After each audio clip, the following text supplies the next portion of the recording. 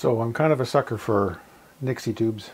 So I pulled out the old electronic counter here and just play with it for a little bit and blow the dust off the thing and just give it a try. And real quick demo here on what some of the functions are on the front of these.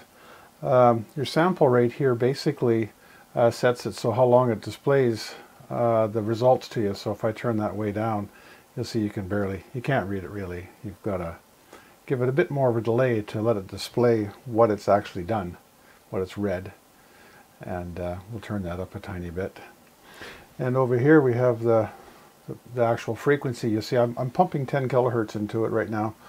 And it's pretty accurate. I mean, I've taken it apart and realigned the crystal that's inside the guy. It's got a 1 megahertz Glowy.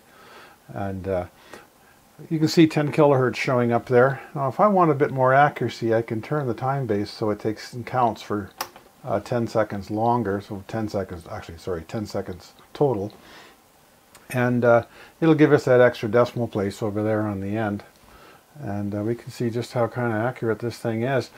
Often the first one, you got to throw that first measurement out because you're doing switching at the time. Let the instrument settle, and it'll come up with a better number. So there we are right there. Another cool feature on this little guy is it takes and averages a bunch of periods. So that's a 10 megahertz or 10 kilohertz square wave coming into it.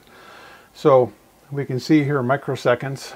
So each square wave is 100 microseconds long. 100 microseconds times 10,000 gives you 1 second. So kind of a cool little function.